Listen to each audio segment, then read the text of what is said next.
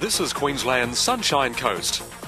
Superb beaches, national parks, a tourism playground.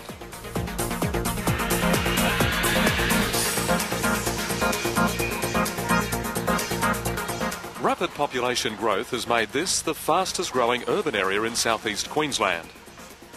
It's already the country's 10th largest community, larger than the cities of Canberra and Hobart. The breathtaking growth of the Sunshine Coast has unfortunately brought with it one of Australia's highest unemployment levels. This is an area of great vitality and promise. Governments at every level must balance preservation of the area's natural beauty with the urgent need to kickstart its economy. It can be done, and it must be done. The Sunshine Coast Regional Arts and Exhibition Centre will be the economic, social and cultural powerhouse for the entire region. This landmark development will not only capitalise on an established art scene, but most importantly will drive jobs growth, tourism diversity, and will attract new industry and investors. The arts industry itself is an economic goldmine, with a growth rate of between 7 and 10%, nearly triple the growth rate of other economic sectors. We think of ourselves as a sporting nation, and yet 80% of Australians attend cultural activities, double the percentage of those attending sporting events. It's statistics like these that make the Sunshine Coast Regional Arts and Exhibition Centre an imperative. The drive for this multi-purpose facility is led by the region's 3 councils and supported by business and the community. An arts and exhibition centre is urgently needed on the Sunshine Coast. It's needed by a growing population that's becoming increasingly discerning. It will be used not only by the community generally, but by the educational community specifically. Tourism diversity on the Sunshine Coast is a major aim, and cultural tourism is a booming market. The worldwide conference market is worth $80 billion, and 4 years ago, Tourism Sunshine Coast took the initiative to set up a conference and incentive section. But to date, we've been greatly restricted in our ability to host major cultural events, exhibitions and conferences. This new project is a great initiative that we are behind, and nobody could underestimate the importance to tourism on the Sunshine Coast that this project would bring. The Queensland Government has already acknowledged the significance of this project, funding a feasibility study that concluded such a large-scale regional facility would provide a spearhead for the Sunshine Coast to diversify its economic base. The study confirmed that Maroochy Shire Council's vision for this centre was on target with these superb facilities. A tiered theatre with seating capacity for 1,500 people. 3 exhibition galleries capable of accommodating 75 exhibition booths or a 1,500-person banquet. A large foyer for functions, exhibitions and other events. Substantial in-house catering facilities, plus a standalone cafe with after-hours access. The study further found that the logical location was Maroochydore, designated by the state government as the key regional centre for the Sunshine Coast. Within easy reach of the Sunshine Coast Airport and close to major road and rail links. The Sunshine Coast Regional Arts and Exhibition Centre will be an iconic building.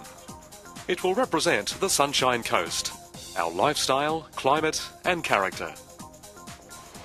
And it will reflect our affinity with the water, our beaches and our rivers, with an extended water spine providing both a visual delight and a means of transport for the centre's visitors. It will be, quite simply, a place of inspiration.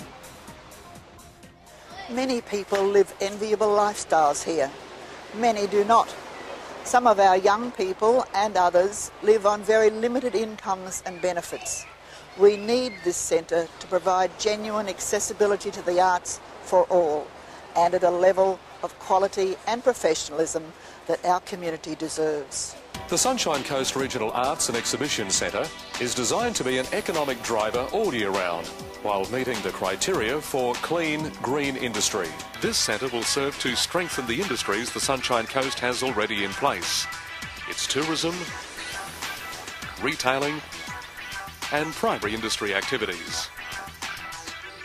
The feasibility study highlights the need.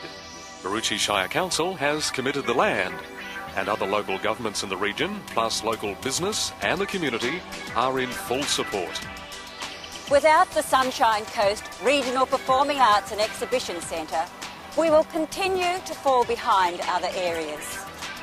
Our community will remain culturally impoverished and our economy stagnate. This is not just a grand vision, but an economic imperative for the Sunshine Coast, one for which future generations will be truly thankful. We need your commitment now. The Sunshine Coast is projected to double its population within the next 15 years. These people will have much to contribute, but their future must be made secure. If you believe in regional growth, regional employment, economic development, cultural and social advancement, please give your support to the Sunshine Coast Regional Arts and Exhibition Centre. The people of the Sunshine Coast deserve nothing less.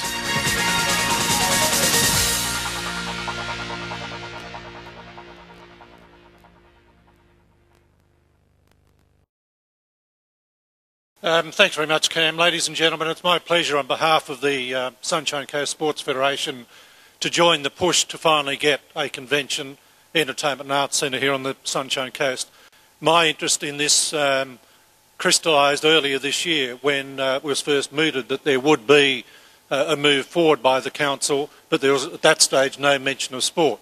If we're planning to have a convention and entertainment centre, please don't overlook sport in the mix. Sport at the end of the day won't be a big player in this thing, but nevertheless there are significant opportunities to bring major events to this coast through indoor sports events. Things in basketball, things in netball, things in indoor tennis and a whole range of things. I mean, just imagine if we could get a round of the Commonwealth Games in basketball here in 2018. Now the timing is of course ambitious. Obviously whatever facility we construct and have here needs to be multi-purpose so that we can cater for all of the things that Michael's mentioned, and from my own point of view and my own interest from a sports perspective. Can I take this opportunity to congratulate Alison Barry-Jones, who of course has been absolutely passionate and instrumental in getting us here tonight. I think the number of people that are attending here tonight, the number of people that have contacted Alison and expressed their strong views in supporting this push is indicative of the fact that I think the great majority of people on the Sunshine Coast want something to happen. I mean, the fact that this has been going on for 30 odd years, I think Michael mentioned, is not good for the Sunshine Coast. Let me explain you a little bit how we're going to do this. And if I can pull this off, I'm going to be a hero, I know. First of all, everybody talked about why. We all know why. And I concur with the previous speaker said, especially with Alison, you're a champion for this. Thank you very much throughout these years that what you've done for it. And we're going to get there, believe me, we're going to get there.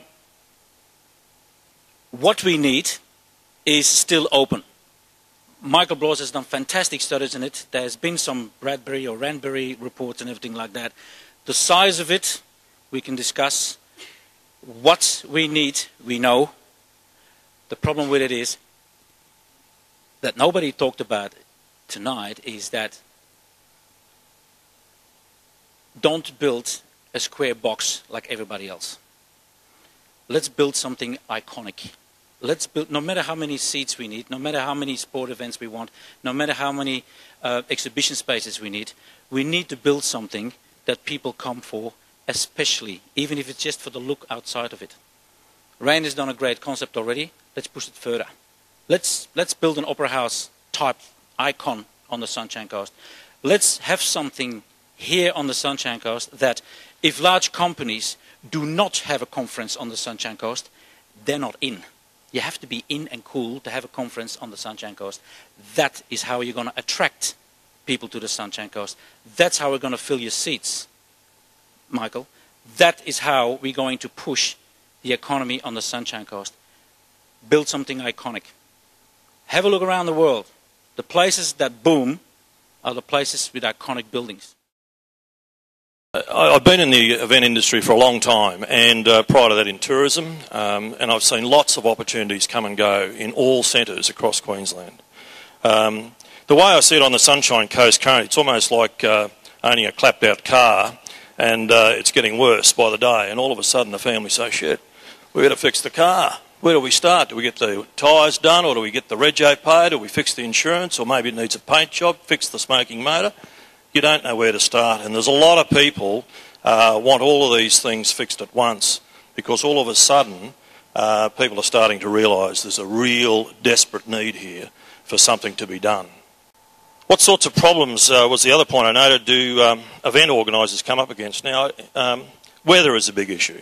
Now, currently in venues, we've got an event on at Stockland Park, the home show and the caravan camping event, not this weekend, the following weekend.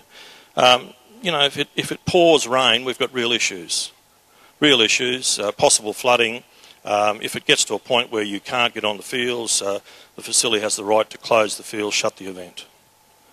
Road access off main feeder roads through traffic-lit intersections. Most of the facilities you have for big crowds, it's very difficult. Stockland Park is one. And they've struggled with it. They've done the very best they can, and they do a good job. Lack of basic services and, of course, parking and public transport. I mean, I've heard the argument, people say, well, we need to use more public transport to get to events. Well, in Brisbane you can. You can in Brisbane. At central venues it works well, but on the Sunshine Coast you've got a very decentralised community. If you lived at Noosa and had to attend an event at Nambour, how do you get a public transport combination to get you there? You simply can't. So I think, you know, the other thing that I thought about was, what are you missing out on? Well, I'll give you an example. Tomorrow I'm going down to the local government conference and expo. And it's being held in a bloody cow paddock at Caboolture. Now, there's nothing really wrong with a cow paddock. It looks fine and it works well for Farm Fantastic, but come on. You know, there's an opportunity here for an event of that stature to be held in good facilities. And if someone said to me, let's go to the conference with the local government expo, and we've got a choice, it could be held at Caboolture, so we can stay in a motel in Caboolture, or we're going to have it on the Sunshine Coast.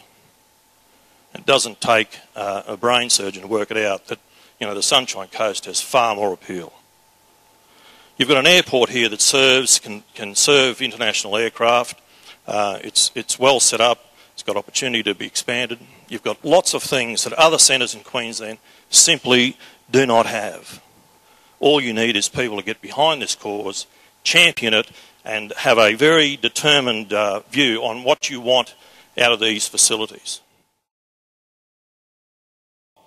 In this digital age, in this time when capitalism and politics are becoming yesterday's news, it is only things that truly create and bond communities together that need to be supported. There are enough things and there are enough people, industries and academics tearing things down in our society. But those who can rally and truly build something special together, creating community once again, will be a community that I want to be a part of and continue to prosper in. The Sunshine Coast is on the precipice of a cultural revolution, and I say that in no small way. We have 12 active theatre companies on the Sunshine Coast, and I think that may be a shock to a lot of people. That's actually double what currently exists in Brisbane, our state's capital. These 12 active theatre companies last year alone sold 50,000 tickets at an average ticket price of $20 a ticket, which as a local group of amateur theatre producers and people giving their own time and efforts put $1 million into this local economy. So it is high time that this hobby, this arts and creative industry, is indeed considered an industry and taken seriously. We're the 10th largest population as of June this year. Now, the 10th largest population in Australia with facilities second rate and in some instances third rate behind Mackay? Really? As a tourist destination, and there was mention made before about the things that attract people to the coast. Now, for those of you who'll think back, I think we've actually gone backwards in terms of our tourist attractions. For those of you who may remember Nostalgia Town, Olympia Theme Park, Super Beer, Deer Sanctuary, to name but a few. A study was recently done on the number of people who travel to Brisbane to see cultural events, and this was held through QPAC Performing Arts, La Boite Theatre, Metro Arts, and indeed the Powerhouse Theatre. Now, those organisations show that 1 in 14 people travel from the Sunshine Coast to Brisbane to attend these sorts of shows. So I am a strong advocate for the performing arts growing up, maturing and being considered an industry that it is, with local talent that is growing every day and leaving our shores and leaving our coast and making a wonderful name for themselves in the industry, interstate and overseas. that is a travesty in itself. Alison, I concur wholeheartedly with your sentiment around a cultural heart and a cultural hub.